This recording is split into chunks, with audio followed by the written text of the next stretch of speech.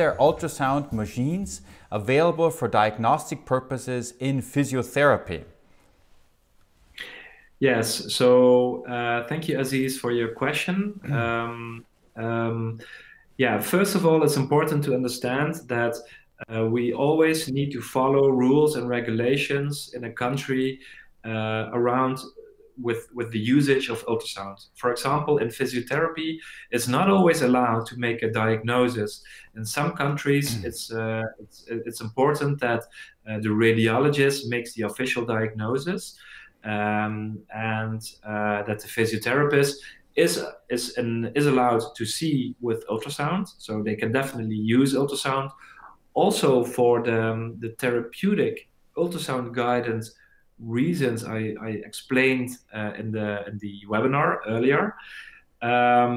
But the physio can make a connective tissue evaluation, but sometimes it's not allowed to make a proper or a real diagnosis. So always follow the rules in your own country. For example, I know that in Switzerland, it's a little bit difficult to make a diagnosis as a physio, in Italy as well. But in the UK or in the Netherlands, it's not so much of a problem. But this only is for the physiotherapy profession. But to answer Aziz's question, if we go to the next slide, then this is showing a few systems. And you can see these systems are a little bit laptop-like models, which are being used a lot in physiotherapy. And this is, and it's not the brands. I just put several brands there. You can buy any brand, but it's more about how it looks like. So it's a smaller system, a little bit like a computer, like a laptop. So these are being used in physiotherapy at the moment, in many cases.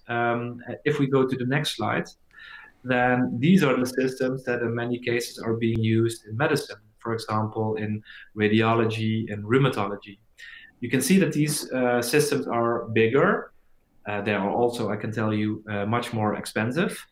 And it's important to understand that in ultrasound, that roughly, you could say that every euro or dollar you spend, you buy also a certain diagnostic accuracy. So if you buy a cheaper machine, then this machine will have limitations. If you buy it compared to systems which are more expensive. Compare it with buying a car. If you buy a Audi A1, it's cheaper than an Audi A8. It's much cheaper, but it has also limitations, and of course, it's not as luxurious as the most expensive car. And this is the same with ultrasound systems. So if you have a budget, then you should buy the best machine possible for this budget. But you have to know that this budget also brings you certain capabilities, but also limitations.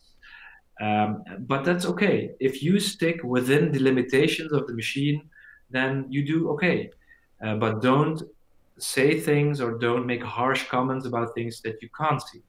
Do you have a comment on that, Tommy? How do you? Yeah, I think it's it's a very important topic, and we in cardiology, or at least I get very many questions also. Which system should I buy? How much money should I spend?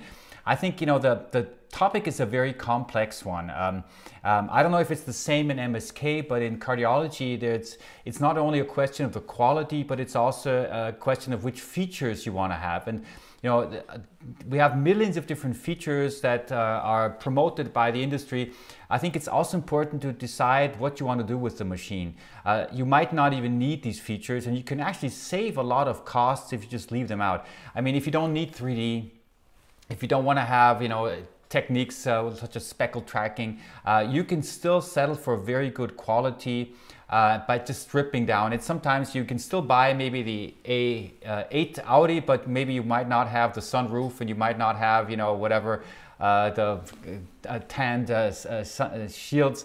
So, this is also something to consider. And it's also important to consider what you want to use the machine for, because ultrasound is ultrasound. The machines, however, differ with respect to which transducers you equip them with and also where their main focus is. So you will have scanners which are specifically dedicated to one area, such as maybe cardiology or vascular or MSK. And sometimes you can also have a machine which is a very good overall machine where you can have good quality in all areas.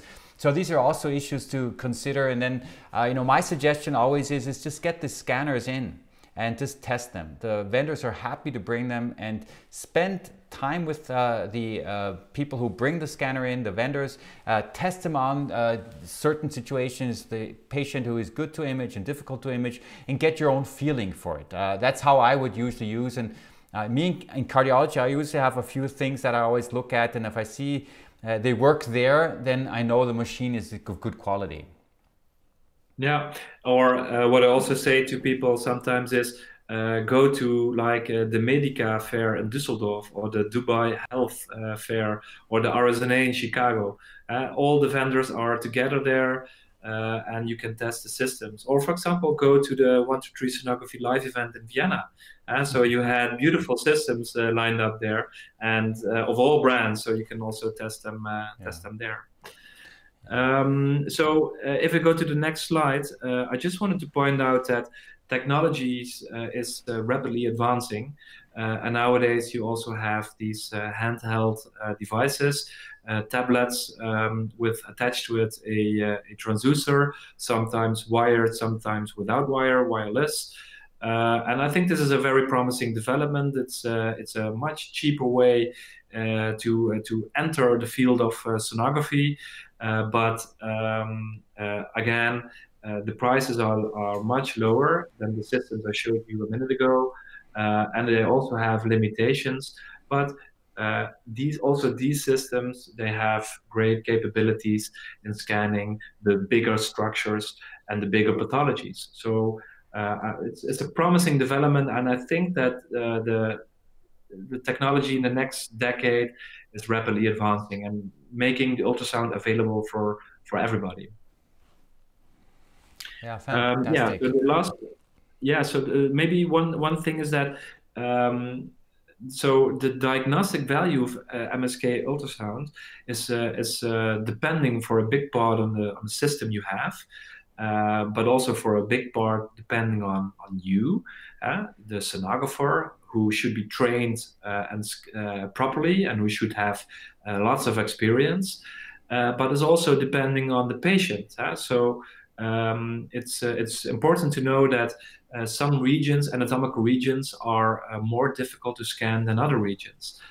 For example, a ventral knee is much easier than a dorsal knee. A ankle joint is much easier than a foot. So this also determines certain diagnostic accuracy. But also the type of the patient is important. For example, if you have a patient with lots of a high BMI, or a patient who's older, then the clarity of the image is getting less. Mm-hmm. On the other side, if you have a patient who is young and who is a little bit athletic, fit, then the image quality is a little bit better. So there are multiple variables who determine actually in a diagnostic process the diagnostic accuracy. Patient factors, equipment factors, but also definitely the sonographer self.